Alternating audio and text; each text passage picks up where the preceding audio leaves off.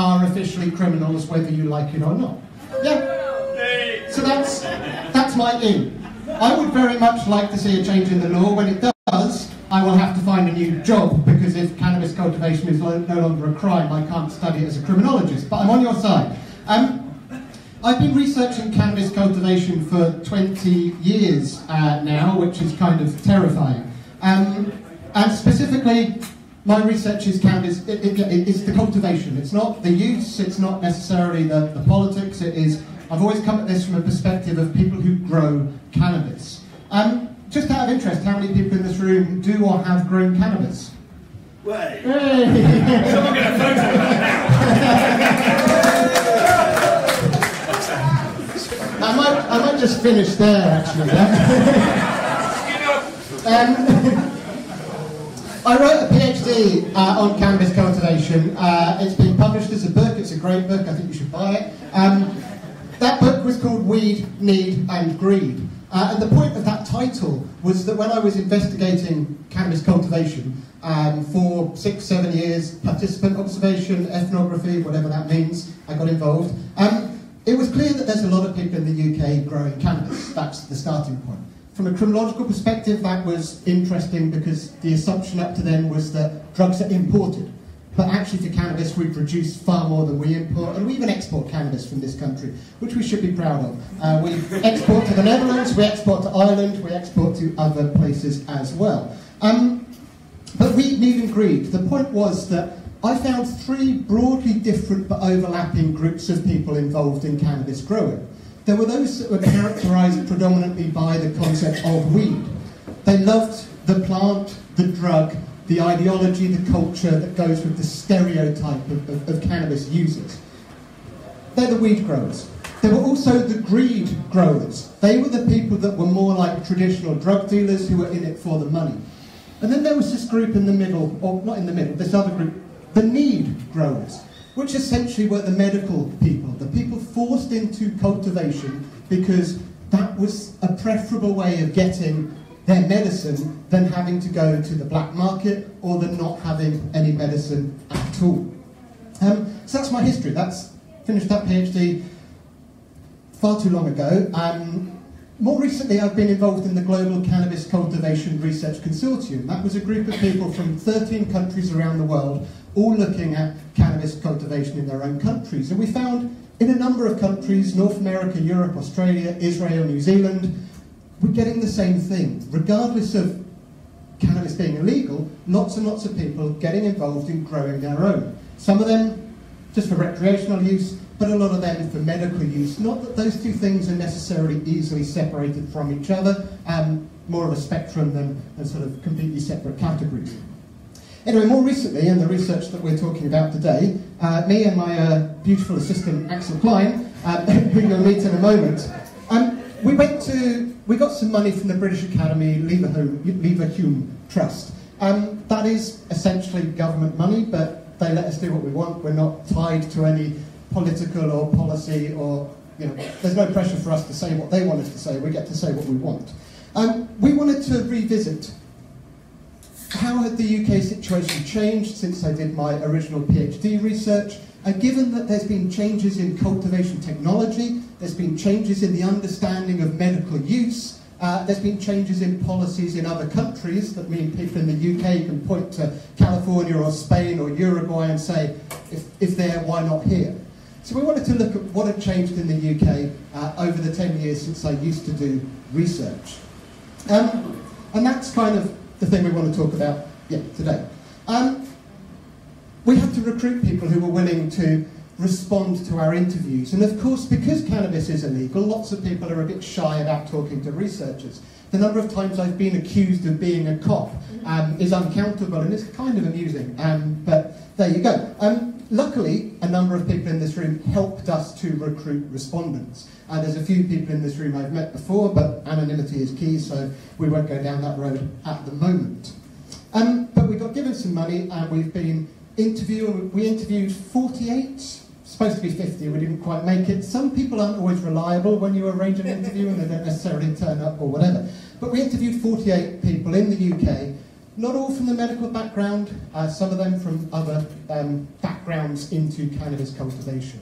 And today we were going to talk specifically about two narratives that have come out of our research. So one of them is this, how the campaigning movement, the medical campaign movement, which is the main thing about you guys here today, how that's changed in the UK. And then I'm going to pass over to Axel to talk about that, but then reminding everyone that it is still a crime, and that has implications and connotations that are really important to address. So we're going to let Axel talk a bit about the medical stuff that we found and the campaigning stuff, and then I'll be back once you're bored with him. Okay, thank you. I should start with an apology, clarification, and explanation. The apology is, you were expecting a beautiful assistant, now you're getting me. I've never been described like that before, and I think it's probably the last time too. The clarification is, when it comes to government money, I think we should always clarify that it's actually taxpayers' money, so I think it's probably a good thing that we're investing into getting a different angle on cannabis cultivation from what you normally get. And finally, the correction is we've got 49 interviews, so we're just one shot, and it's ongoing. So what we set out really to look at, how do people reconcile their cannabis cultivation with running an ordinary life, with, we heard it earlier, with neighbours, how you win them over with tea and cake, I think, was the way into your neighbour's heart. Or how do you, if you run a family, how do you organise, how do you reconcile that? How do you balance it? On the one hand, running this illicit activity with having a normal family life. How do you associate with your friends and so on? So these were the things we were quite interested in. And also, and how do you separate your own activity from the criminal organizations around you? So these were initially our interests. But what we then found, as many people contacted us, asking or volunteering to participate, often people wanted to tell their story. And they very often were growing cannabis for medical reasons, either for themselves or for a loved one. And this took us into an unexpected and a very interesting direction with the research, but also with the general sort of policy reform project that we are both sort of interested in and committed to. But talking to people, we thought there were certain sort of narratives that we found again and again. And the first was that people were diagnosed with conditions like MS or fibromyalgia or Crohn's disease, for which there wasn't a known cure. Very often there wasn't even a proper diagnosis. And this, at this point in time, when we grow up with the sense of entitlement to health, where the National Health Service is close to a national religion, it's very difficult for people to find a place where they have a condition for which there is no cure, and where you find that your relationship with the medical profession is actually quite tense. You feel almost you've been betrayed, you've been let down by the medical profession. Via various avenues, people then found cannabis, through friends or through their own discovery, and found they got some relief. But when they wanted to go to the pharmacy and find the medicine that helped them, they couldn't, because it is, after all, a classified substance. And the ban has been put in place by the government. The government that's supposed to be looking after them, and the government that actually guarantees your right to health and your freedom from pain. That's a constitutional right. But it's being betrayed by your very government policy. But you can find cannabis, as all of you know. You don't have to go far, you can buy it. So people started buying on the black, or what they in Nigeria lovingly called the white market. So you can buy this cannabis on the white market, you can buy it readily and easily, but it's often involved with hassle. As all of you know, you might have to hang around, there's often the process of humiliation, it's very difficult to guarantee the supply, the price, the quality. And for people who have a medical condition, often it's very difficult to obtain. And it's only after sort of we find that the white market doesn't work for you either, that people moved into cultivating, often hesitantly. But then the next thing we found is that people were really quite developing and upskilling and becoming enthusiastic cultivators who really understood the plant. And many, well, a number of the people we interviewed were very concerned to have the right inputs, because after all, you put this thing in your body. So you want to make sure that it's organically grown, you know what's in the soil, you know the number of lighting hours you use, you know also what strains you use. And people were modulating their strains very carefully. I remember one informant telling me, I'm smoking this kush at the moment, it gives me a nice edge, takes the edge off the pain, but I can still carry on doing stuff. Or other people, I think somebody even in this room, telling me, no, I really like Northern Lights because they know it really deals with the pain very effectively. So people knew what they were doing, what they were using, and they've had a really nuanced understanding of it. And it's that sort of expertise that we were really interested in. Also, many people were aware of the scientific research. They had read Professor Barnes' report, so the all-party parliamentary group.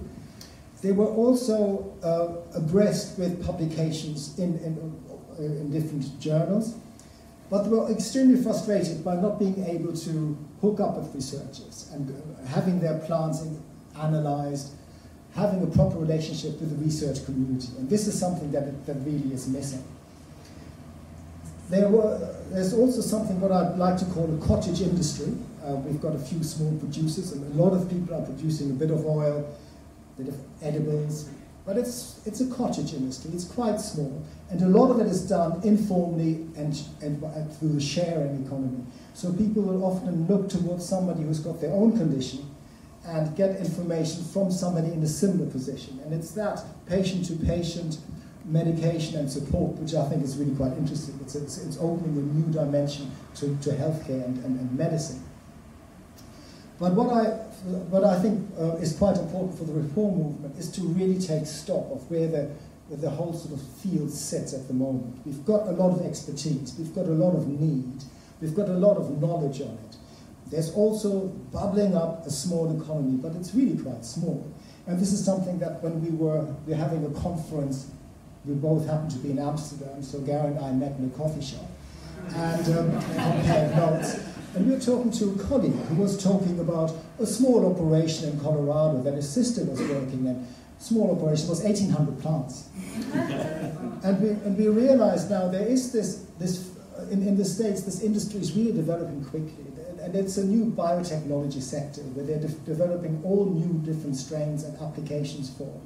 And in the UK and other parts of Europe, we're just missing out on this. And I think we really need to conceptualize this as an argument and take it forward and say this is an opportunity we're missing, both economically but also from a healthcare perspective. But both these arguments need to be forged. And then the other interesting thing I thought is now that we have organizations like the UPA or the UK cannabis social clubs and so on, as people become organized and sort of out themselves and come out there and vocalize their demands, but also become open about their own condition.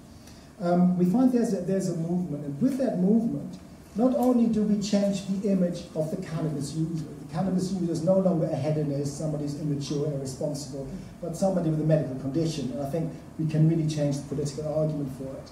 But also, we change the status of cannabis. Cannabis is no longer a menace, but it is actually a medicine. And with that, I'll hand back to Jack. Yeah, I think we can take a lot of pride and hope from actually the fact that so many people are already becoming activists. You know, the campaign movement is growing strongly. That's why we're all here now and here and will be again, and we've heard some great stuff about that. But again, going back to my background as a criminologist, I mean, we have to remember there is still a dark side to all of this. That many of us are forced to break the law and are labelled as criminals every day. And then weirdly, and again, criminologist hat rather than cannabis campaigner or user hat, many of us choose to get involved in more serious crime as a way of avoiding more serious crime. Because you either buy your cannabis from the black market and you're supporting criminals, or I did some research in Northern Ireland, you're supporting paramilitary groups of some kind. So instead we choose to cultivate, we choose to supply, we actually deliberately choose to commit more serious crimes, at least from the perspective of the law. And actually we should also be honest that some people then also realise they can make money, and they do end up becoming maybe the thing that many of us are opposed to. But some people, I'm not saying people in this room, but we know there are some out there, do become actual drug dealers. I've certainly talked to some people who have complained about how some of the people claiming to supply medical users are making a lot of profit and are maybe ripping them off and not supplying with what they say they're supplying. And then that encourages those in this room and similar people to redouble their efforts, to actually say, no, there is a moral market, there's a fair trade market, if you like, and we're going to seize that and keep that. And that's great, and we should be proud of that, but it does mean we're becoming more serious criminals than we were originally. But there's more. Actually, some people in this room I don't know, but being involved in cannabis cultivation also, for many people, leads to victimization, because there are plenty of examples of people then suffering robbery or burglary or violence because actually your grow room is known of by smell or careless talk or whatever, and people who have to be held up at gunpoint. I had guys held up by machete at the throat or gun held to girlfriend's head because other people are stealing their crops. Partly because they know that these people, us, if you like, can't easily go to the police to report victimization in those circumstances. So that's a further escalation of criminality. In this case, it's becoming a victim of other types of criminals, if you like. And then I've met people, and again, not necessarily people in this room, who have then found that they have essentially had to employ violence or threats of violence to protect themselves against the violent criminal element that are preying on them because they're growing cannabis. Yeah? I don't know if anyone in this room has been in those circumstances, but we probably know of people who have been in those circumstances. One of my favourite interviews, not in this room, and I won't mention names, but was a 50-year-old single mother who was growing, primarily, yes, making some money, but single mum, son with autism, so it was just supporting him, being able to provide for him, rather than using the drug medically for him. There's a kind of sympathy there. But she had a local gang knock on the door and say, we know you're growing cannabis, we insist that you give us some of the money. We're going to tax you, essentially, charge you rent. She got out a baseball bat, went out and smashed up their car in front of them and said, yeah, bring it on. Which was kind of... I kind of moved towards the door at this point in that interview. But the point was that forced, because of the law, we are forced into greater criminal activity and exposed as victims to greater criminal activity, aside from the fundamental problem of not having access to medicine. And I think that's another debate to bring to the campaign movement, to recognise that essentially the criminal law itself, or the anti-drug laws, the anti-cannabis laws themselves, actually cause a lot of crime. Not just that they criminalise us, but they actually cause other types of crime. So they were the two big things that came out of our research, the great side of campaigning and activism and how the medical users are reclaiming this and rebranding themselves and the drug, and that's great. But also the dark side to all of that, how because we're operating in the current legal framework, the actual criminal side of things is problematic for us, but also for other people. Other people get roped into or get exposed to organised crime elements or what have you. So that's kind of, I think we're partly trying to get back a bit on schedule. So that's kind of the summary of what we've been doing, and we intend to carry on doing more research, and I'm going to pass back to Axel to do that. Just to close off, I mean, we've got 49 interviews out of 50, and because we've got closure phobia, we've been dragging this out for months and months, because we just don't want to say goodbye to it. But what we're really going to do as of tomorrow is put some funding applications together, and we would really like to take it forward, because that argument about the contradictions that are inherent to the legal situation, I think they really need to be amplified, and they need to be disseminated. People need to know more about this. As somebody said earlier, people need to realize that this is an urgent issue. It's an urgent issue for the people who've got a medical need, yes, and that needs to be, people need to make noise about this, but also that people are being criminalized, and that this is an opportunity for the emergence of small-scale criminal groups who can make a parasitic living by violating the rights of cannabis cultivators. Again, I think these are important issues that we really would like to make noise about. But we need more data. So we will be hopefully in contact with you in order to get more data about your own experience. both how cannabis is used, how cannabis has helped you or people you know, and about your own cultivation experiences. So hopefully we'll be in touch.